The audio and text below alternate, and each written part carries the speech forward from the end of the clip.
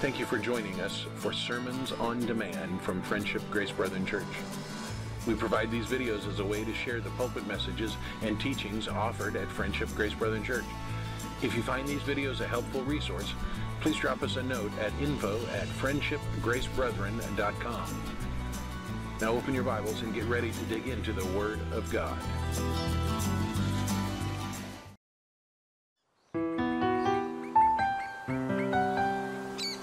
Nice shoes, where'd you get them from? Yes, shoes? Where'd you get them? From the trash bin?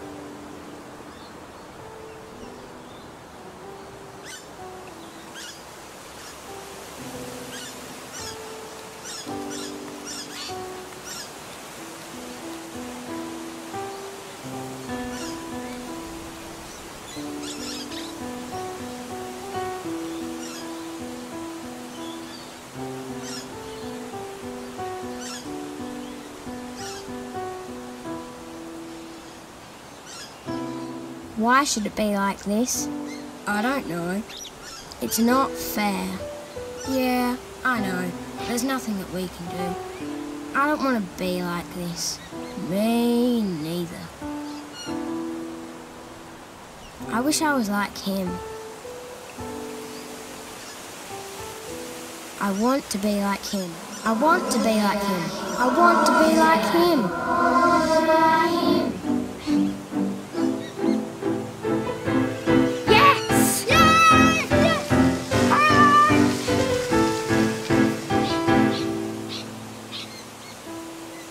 Sorry to take so long, dear. Are you ready to go now?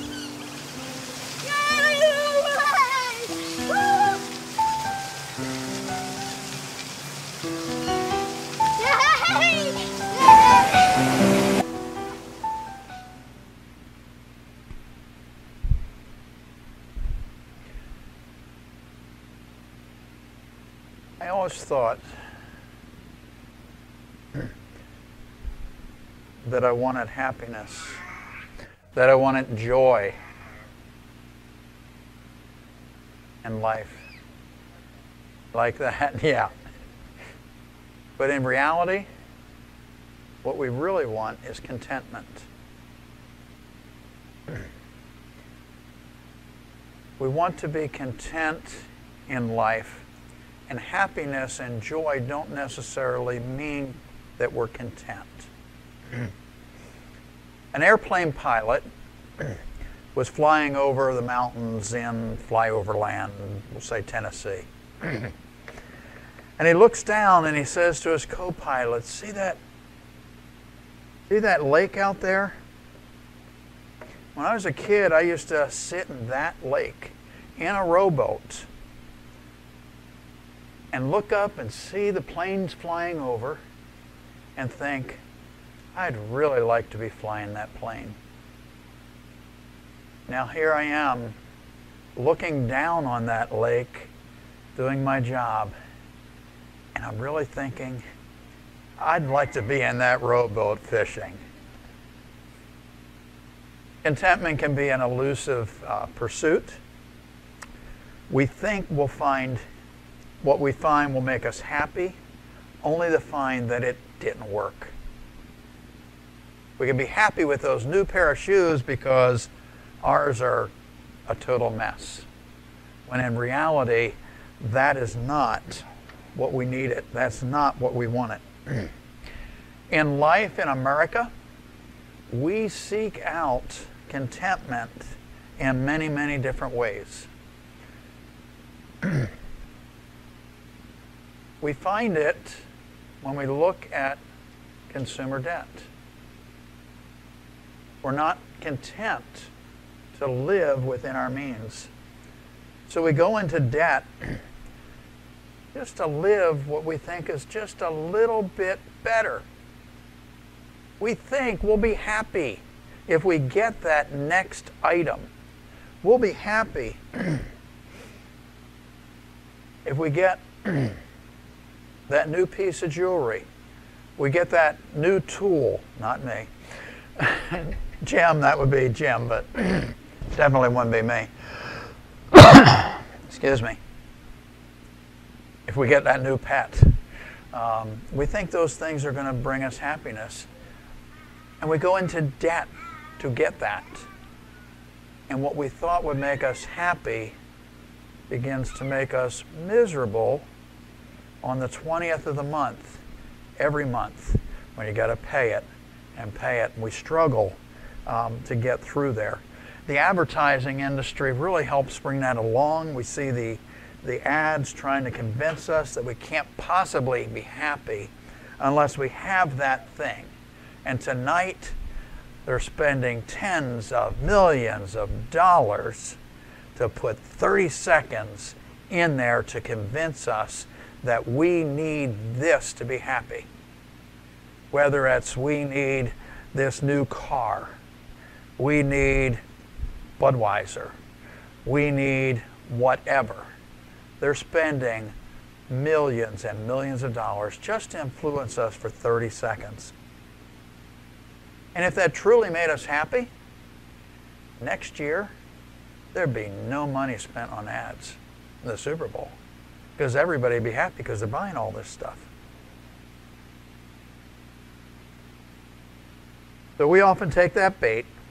We think that one more widget that's eventually going to be in the garage, getting dusty, that your wife says, throw that stupid thing away. But you're a hoarder, so you never do. You never know when I'm going to want that.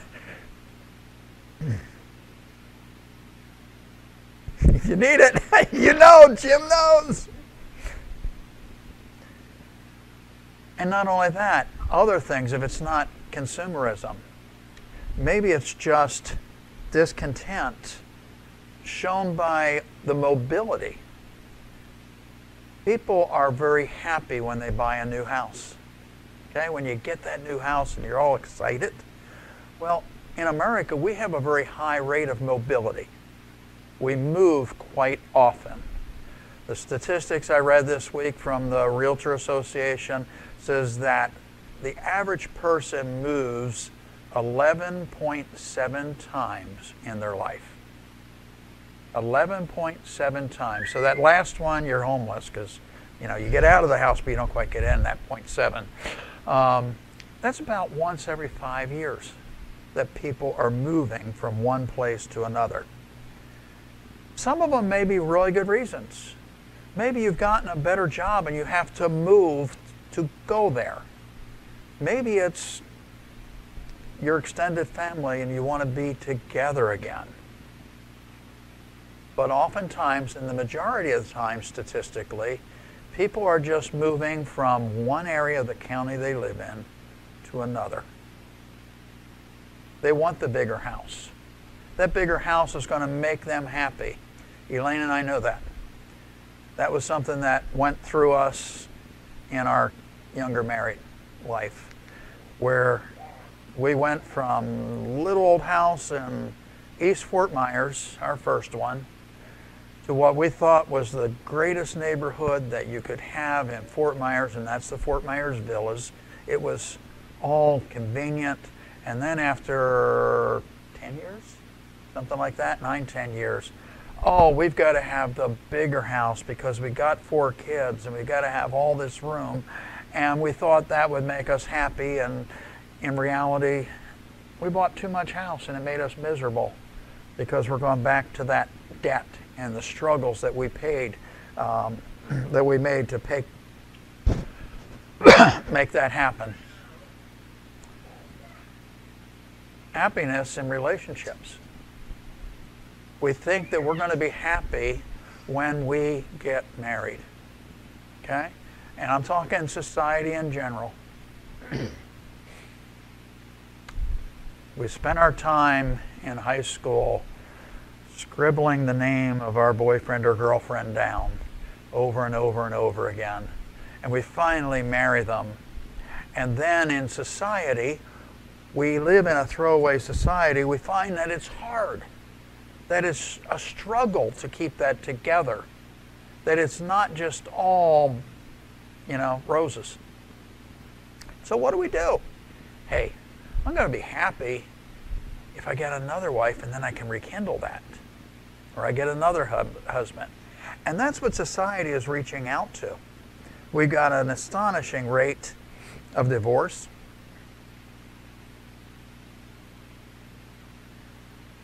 We often look to money to find that happiness, that contentment.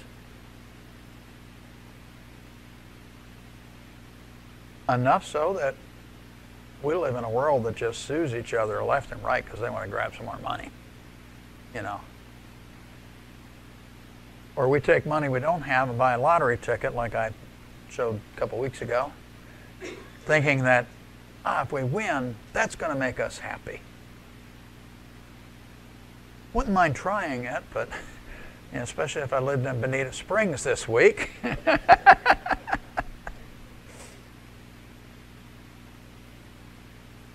But oftentimes you've heard how those lottery winners go on and they struggle.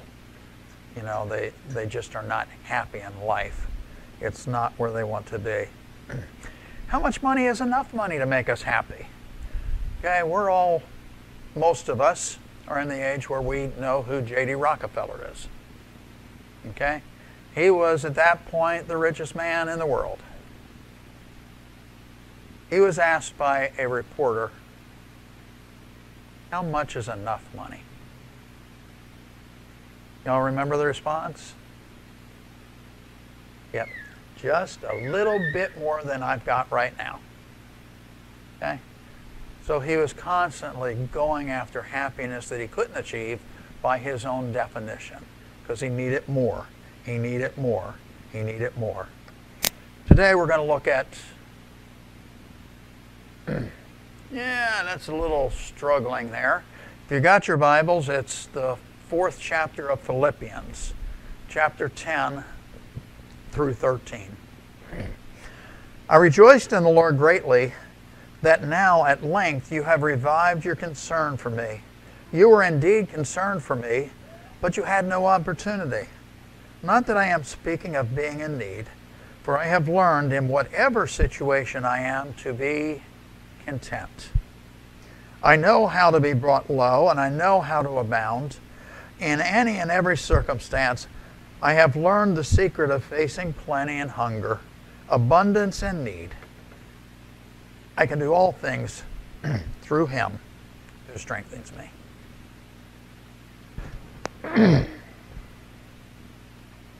In verse 14, which goes after this, can't read it anyway, but I didn't put it in that slide and should have.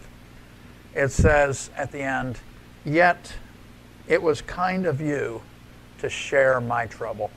It was kind of you to share my trouble. Contentment, being satisfied, being pleased, being accepting.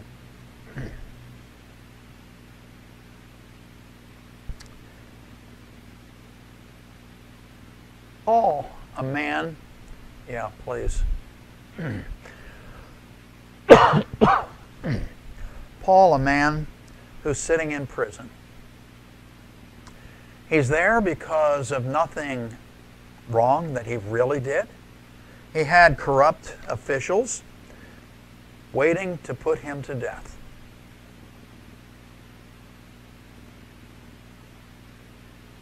And doing it over false charges. But yet somehow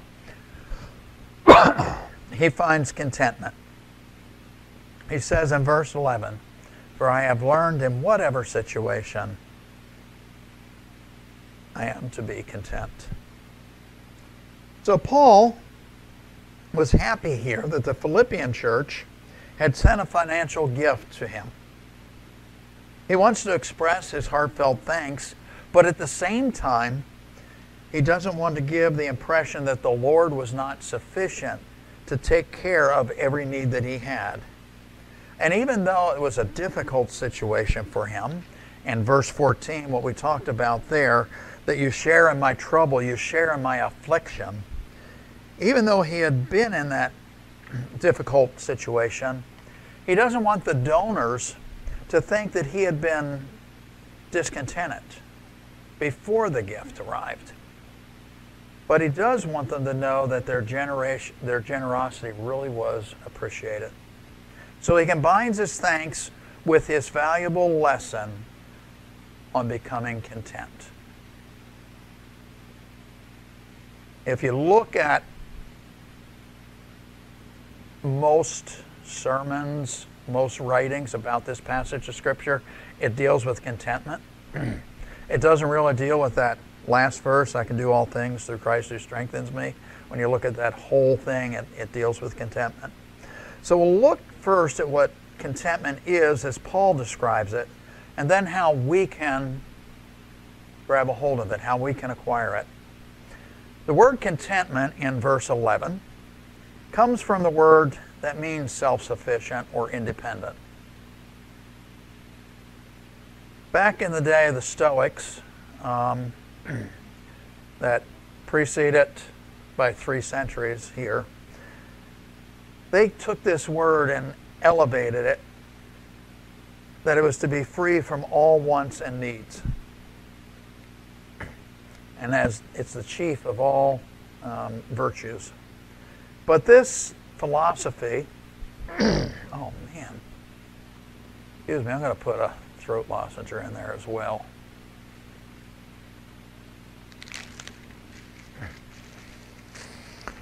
This is great public speaking, isn't it, you know? Years ago, our senator was mocked because he stopped in the middle of a press conference to take a sip of water. Now I'm going to take it a step further.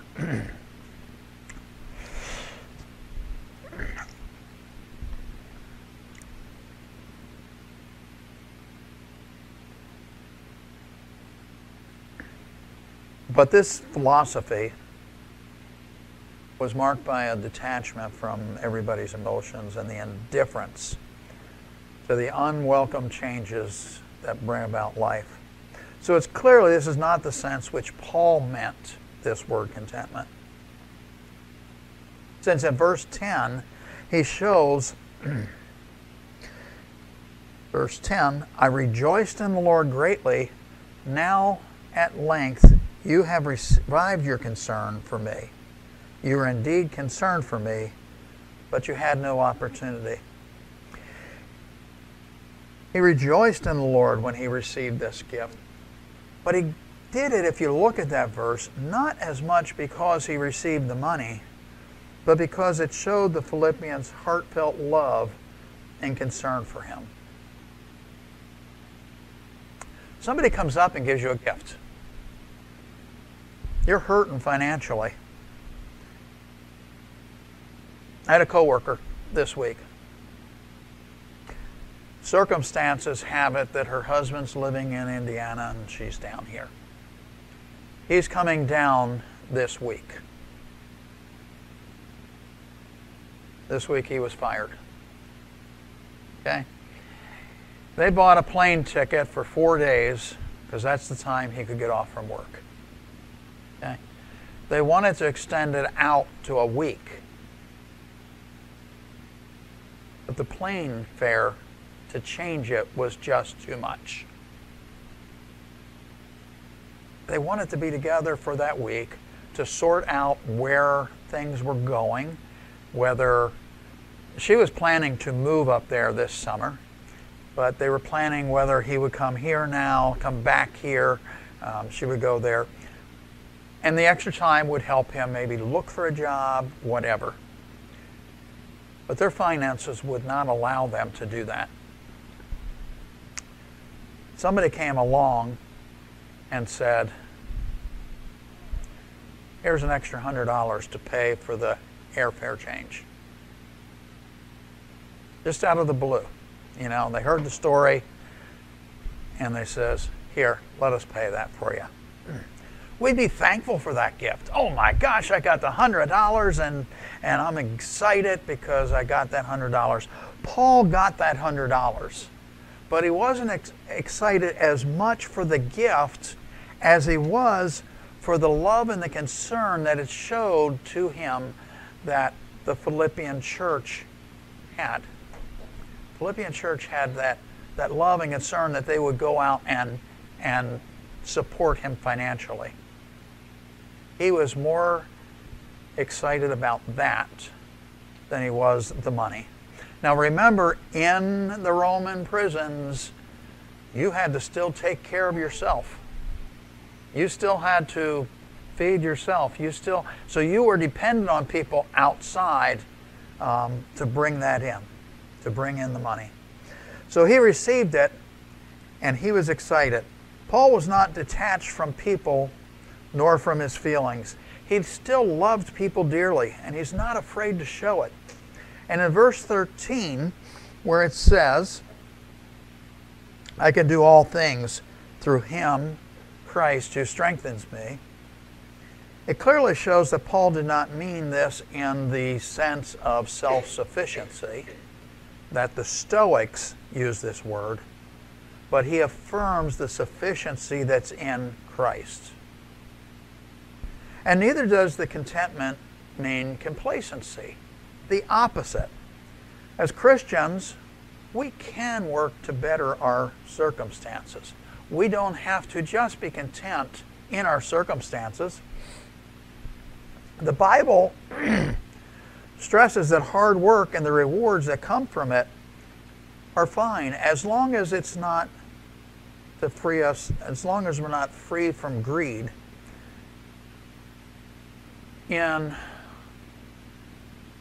I really got to figure out my PowerPoints, Brian. You got to help me to figure out what font size I need to put on here.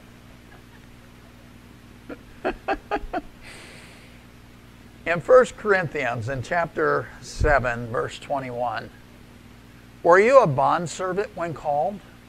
Do not be concerned about it. But if you can, gain your freedom, avail yourself of the opportunity.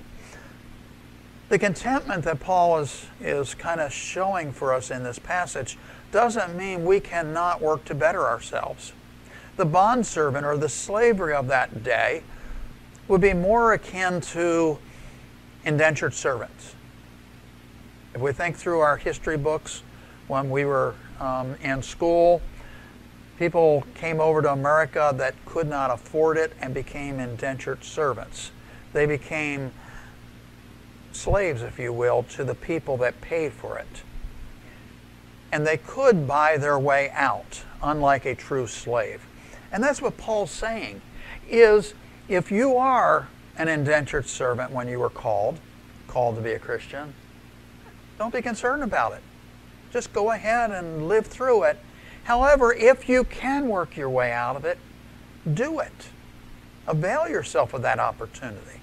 So it's not complacency that Paul is talking about here when he uses the phrase contentment.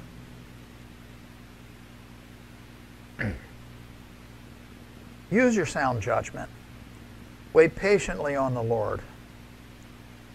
If you're in a situation that needs to be changed, it's okay with God for you to strive to change it, as long as you are happy, as long as you are content where God puts you. Maybe it's a situation where you need to improve your job. You feel like where I'm at right now is not going to be sufficient. It's okay to go back to school. It's okay to go back and learn a trade. It's okay just to stay in the position you are with another employer and bettering yourself. As long as we do so with submission to the will of God. So what does contentment mean? Definition I've come here to find. It is an inner sense of rest or peace that comes from being right with God and knowing that He is in control of all that happens to us. Contentment. Not necessarily happiness, not necessarily joy, not necessarily emotional high, but the inner sense of rest or peace that comes from being right with God and knowing that He is in control of all that happens. Laying the cares back on Him. It means having our focus on the kingdom of God and serving Him, and not on the love of money, the love of things, the love of a new marriage, the love of a new house, or the love of a new pair of shoes. But we also seek to use it for His purpose by being generous. If He takes our riches, 1 Timothy chapter 6 and 6-7, if He takes our riches, our joy remains steady because we're fixed on Him. The verse, but godliness with contentment is great gain, for we bought nothing into the world and we cannot take anything out of the world. But if we have food and clothing, with these we will be content. That is what that sense of rest and that sense of peace. No matter what God gives us. Hey guys, this is not easy. This is not easy stuff psychologically, emotionally. But if you're doing well and you're wiped out, if we're content in the Lord, we can live through it. We can continue to trust Him. It means not being battered around by those difficult situations because our life is centered on our relationship with Jesus. So no matter what happens, no matter what others do to us, we have a steady assurance that the Lord is with us and the Lord is for us and the Lord will not forsake us. And the opposite of that is true. If all of a sudden we win that lottery, everything's going well, we're still steady in the Lord. We don't put the Lord behind, which is often the case. You start a business, it explodes and it does well, and now you've got you've got tons of money rolling in and fame and fortune, and you kind of forget that it wasn't you that did it, but God that provided that basis. So, we look at contentment. How do we go ahead and acquire it? We're going to look a little bit in this passage of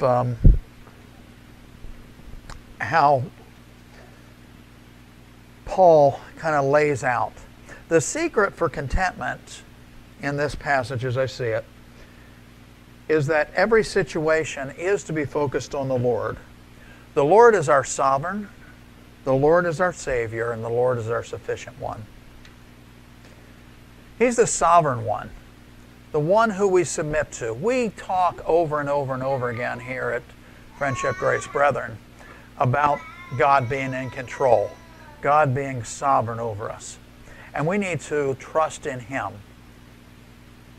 If I know Him in these ways as Paul did, I'll know contentment. Paul mentions in the first verse of this passage, I rejoiced in the Lord greatly that now at length you have revived your concern for me. You were indeed concerned for me, but you had no opportunity. The word revived kind of gives that connotation of a flower blooming in spring. I know we don't really have spring here in Fort Myers.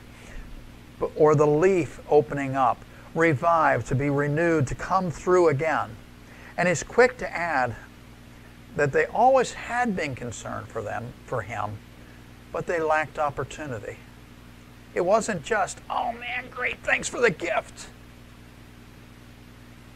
But guys, your love for me, you just showed me over again, you revived it, but you didn't have opportunity. Now, what opportunity? We really don't know what he meant by that. Could be that they did not have the funds. It could be that they didn't have a messenger, somebody to run to take it. I mean, it's not like today when we hit our bank account, we go to Zelle, boom, it's in their checking account. It's my daughter and I, we do that. Dad, can I borrow? Okay. 30 seconds later, while we're still on the phone, it's in her bank account with Zelle. It's not like they had that. Somebody had to take that gift and ride days and days, maybe weeks, to get to Rome to give it to Paul. We don't know the circumstances, but whatever the reason, God knew, or Paul knew that God was in control, that God knew his need and God would supply or not supply as he saw fit. Paul was subject to the sovereign God in the most practical need and area of his financial support. Now, I don't think Paul ever publicly went out and talked about his financial needs. There's no record of it. But here he is in prison, unable to pursue his work. He couldn't make tents. He was in a tight spot. Verse 14, that trouble, that affliction, that pressure. He wrote a number of letters to the various churches encouraging them and instructing them. Ephesians, Philippians, Colossians, Philemon, all written in prison. He asked for prayer, for boldness, for faithfulness, and he trusted in and submitted to the sovereignty of God to provide his needs. In those letters, he didn't say, hey guys, I'm hurting, send me some money, would you please? I'm hungry here, and I got to provide my own food. He prayed for boldness. He prayed that his witness would be there. And he trusted God as their sovereign. Everything was under control. He didn't grumble, he didn't panic, but he submitted to God's control. Notice that Paul had learned to be content in all conditions, what we talked about briefly. It didn't come naturally to him. It wasn't an instantaneous transformation. It's not like Paul's sitting there and all of a sudden, oh man, I'm content. I really don't care. It's not complacency. But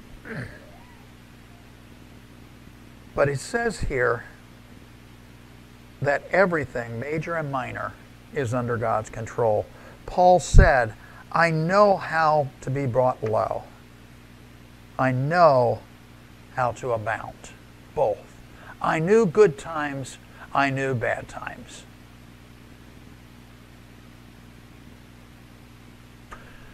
There's an evangelist from the 1800s by the name of George Mueller. Many of you have heard of George Mueller. He took very serious the idea of being content and trusting in the sovereignty of God. At one point, him and his wife made the decision that they really didn't care about their finances, and they gave it all over to ministry. And he started an orphanage. They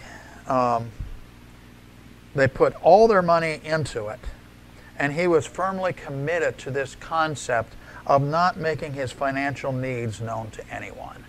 He wasn't the televangelist, send me, send me, send me, send me.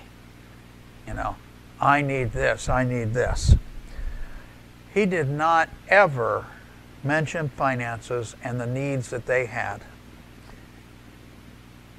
One day, February 8th, 1842 to be exact, he realized that they were now out of food.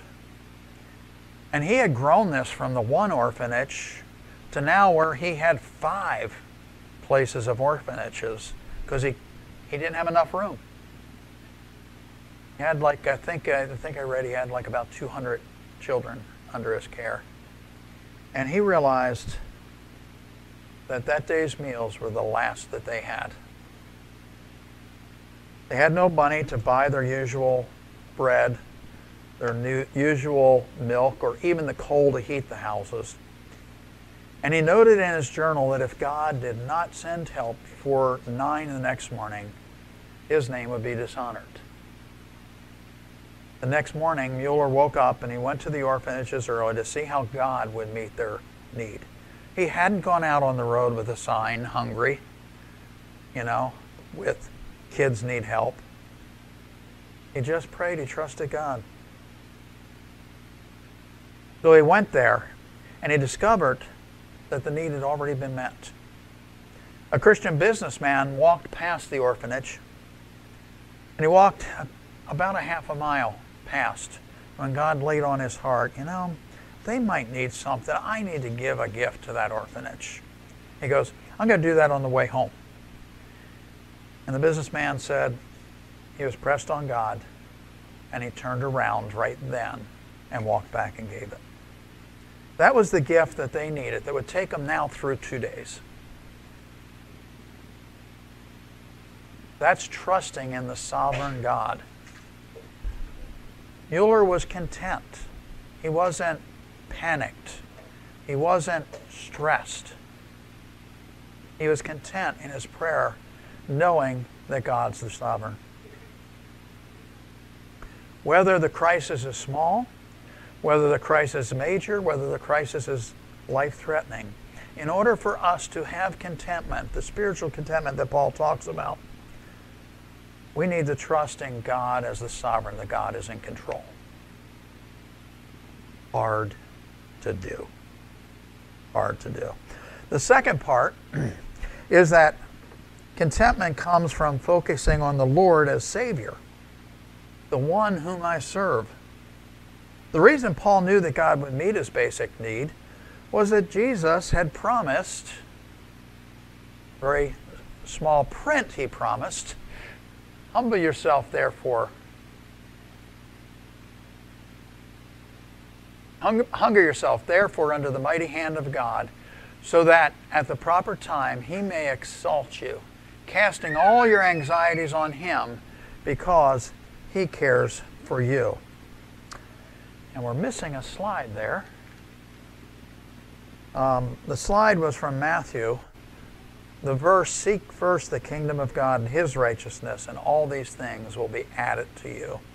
And I apologize for missing that slide. This refers to all the things. If you look before that in the passage of Scripture, it talked about food and drink and clothing. All these things that the Savior has promised us will be added to you if we seek his kingdom. Jesus was teaching that if we focus on serving him and growing in righteousness, that God will take care of all of our basic material needs. In the context, he's talking about how to be free from anxiety, how to be content in the soul. If our focus is on our Savior and on doing what he called us to do, which includes growing in personal holiness, he'll be content. He'll provide the content to our heart. Take a notice. God promises to meet our needs, not our greeds. That's where we can be content. Our needs are going to be felt, are met. We're going to have food. We're going to have clothing. We're going to have some sort of shelter in some way. Most of us living in America have far more than our needs. Do we need air conditioning? Don't say yes, Nancy. We want it, but we don't need it. And beyond that, do we need to have a fan circulating that air even when it's 30 degrees out? Don't say yes, Elaine. We need to remember that supplying our needs can be different in different societies, in different areas in the world. Here in America, we've got it really good. Esther, you spent time in Haiti. God provided needs. But we would be struggling here in America if that's the situation that God had us living in day by day by day. If you had to eat mystery meat or whatever you guys called it every day. I read a story, The Rabbi and the Goat. It was a Hungarian Jewish man who was really frustrated because there were 9 people living in one room. Now, God meets the needs sometimes. You got shelter, but there's 9 of you packed into one room. So he went to his rabbi. He goes, Rabbi, there's 9 of us living in one room. What can we do about it? Rabbi says, take your goat into the room with you. Huh? Do as I say and come back to me in a week. A week later, the man returned, and he looked more distraught than ever. And he says, we can't stand it. The goat is filthy and dirty and smelly. Rabbi says, go home and take your goat back outside and come back and see me in a week. A week later, the man returned. He was all excited and rainy. Oh man, it's beautiful. Life is great. We enjoy every minute of it now that there's no goat in the house with all 9 of us. It's all about perspective. Our situations, when we go in and grumble and complain about them versus what is really real. Guys, I am chief among those that grumble and complain about things in life and the situations that God has us go through. And I've got a great wife who quite often remembers and reminds me, Chuck, God's in control. She says that quite often to me. The point is, if we live for our own self and our own pleasure, we'll not know God's contentment. But if we follow what Paul is saying and serve the Savior, we will get that contentment. Whether it's little or much, serving God with our money, with our possessions, with our heart is the way to contentment. The Savior has made the way for our future. And that future is eternal. And that's got to be a great contentment to us.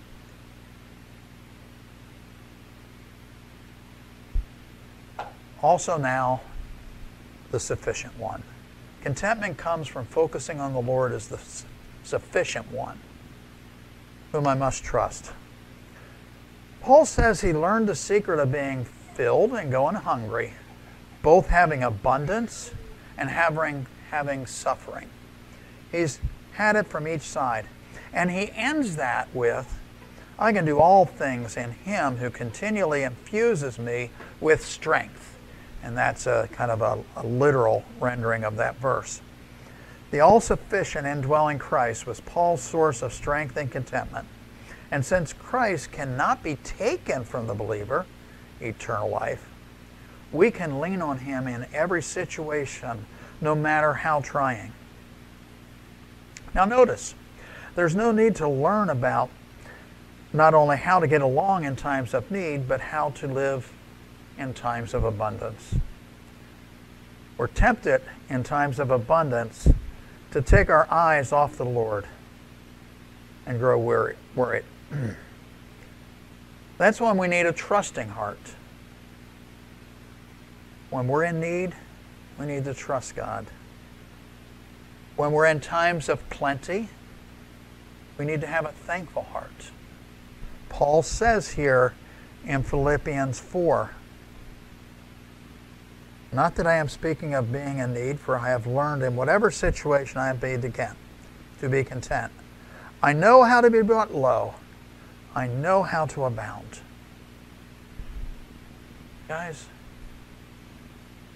Paul was brought low. Has anybody in your memory or your reading ever been brought lower than Paul? Shipwrecked 3 times. I mean, that's the unsinkable Molly Brown. I mean, she only did it once. Paul did it 3 times. Paul's in prison, falsely accused, facing death. He's been brought low. But yet, he's thanking God with a thankful heart for when things go great. He acknowledges his gratitude for the provision that God's brought to him. He's thanking God for the daily bread that he gets. In all things, by that Paul means he can do everything that God called him to do in his service for the kingdom. He can obey God. He can live in holiness in thought, holiness in word, holiness in deed.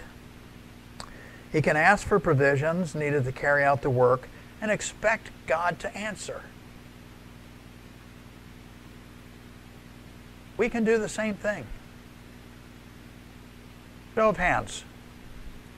Who would be afraid of public speaking? Who would be afraid to Brian, put that hand down. Okay? All right. If God called you to stand up in public and to speak, he'd take care of the need of letting you be able to do it. He did it with Aaron back in the Old Testament. Mr. Stutterer became Moses' mouthpiece.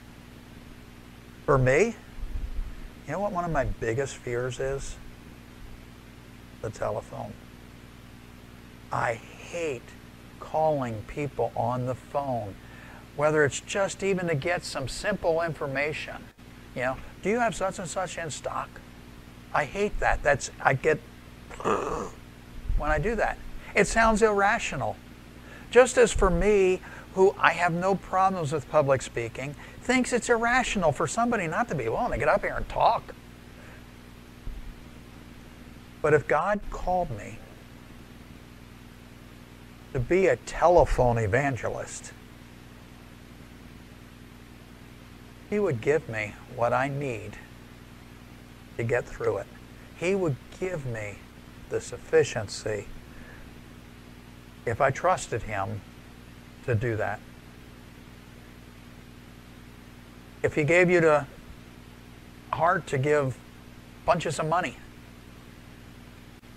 to, whoa, never mind.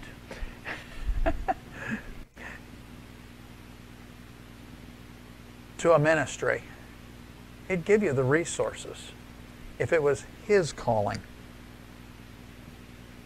Paul says, God is able to make all grace abound to you, that always having all sufficiency or contentment in everything, that you may have an abundance for every good deed. That's what we were just talking about. And notice the balance that God's putting on this. When we come to this verse, I can do all things through him who strengthens me, we oftentimes center upon the human responsibility. I can do all things. We only take that first half. I can do all things. And you end up burning out because you cannot do all things by yourself. Others put too much emphasis on the through Him who strengthens me. And they want to be complacent and sit around and just wait for it to happen. And God, through Paul, talks about the correct balance is that I do it, but I do it by constant dependence on the power of God. It's the two things together.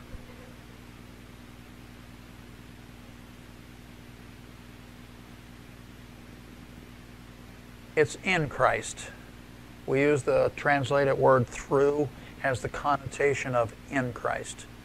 You know, why we're in Him, why we're in that relationship with Him and trusting Him. That's where it comes to be.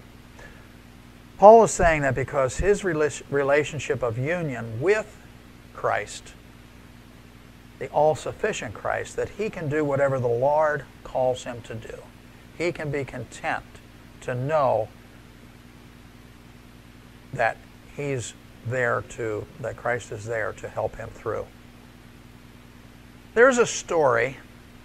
It's called a legend. I asked Rich about this story last week, and both him and I could only find where it's a legend. So we don't know if this story is true or not. Okay? But think about it. Think about what it is. The legend says that a wealthy merchant during Paul's day had heard about the apostle and been so fascinated and determined to see him and to meet him. So when passing through Rome, he got in touch with Timothy and arranged for an interview with Paul while he was still in prison. Stepping inside his cell, the merchant was surprised to find the apostle looking rather old and physically frail. But he felt at once the strength, the serenity, the magnetism, the contentment of the man who relied on Christ as his all in all. They talked for some time, and finally the merchant left. And outside the cell, he said to Timothy, "What's the secret of this man's power? I've never seen anything like it." "Did you not guess?" Timothy said. "Paul is in love." Merchant looked kind of puzzled. "In love?" He says, "Yes. Paul is in love with Jesus Christ." The merchant looked even more bewildered. "That's it?" "Yes, Timothy." Timothy smiled and said, "That's everything." To be content is to be in love with Jesus. Not to love Him, but to be in love. I think we all understand the difference of that connotation. So the secret of contentment, as laid out here, as I see it in the Scripture, is that we need to, like Paul says, to be captivated by Christ as the sovereign whom we submit to, the Savior whom we serve, and the sufficient one whom I trust in every situation. Father, we pray that you give us contentment in our lives, that we put ourselves away, that we look to you, that we don't get flustered in times of need, that we don't abandon you in times of want or in times of abundance. But Lord, let us not look just to be happy in you, not to be joyful, but to be content, to sit back, lay back and say, this is... Thank you for watching or listening to this teaching on demand from Friendship Grace Brethren Church. Please consider sending us an email at info@friendshipgracebrethren.com to let us know how this teaching may have helped you. Please also consider joining us in person at Friendship Grace Brethren Church, located at 10251 Metro Parkway, Suite 116, Fort Myers, Florida, just south of the intersection of Metro and Colonial Boulevard. Sunday school begins at 9 and worship service at 10 a.m. We look forward to seeing you in person at Friendship Grace Brethren Church.